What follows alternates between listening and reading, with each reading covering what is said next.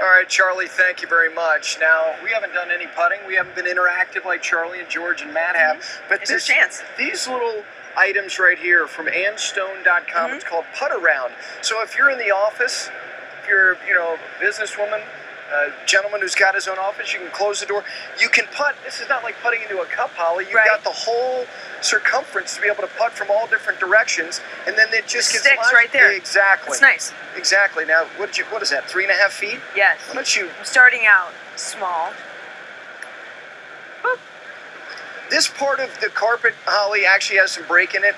Your putts are straight. It's all going left, if you wonder. There you go.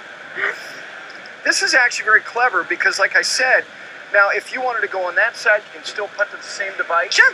Yep. Which is nice, and it's the actual size of a hole. I like this. So these are little things that you wouldn't think of, and particularly if you're in parts of the country where you can't play, you can't work on your putting stroke, order a couple of these.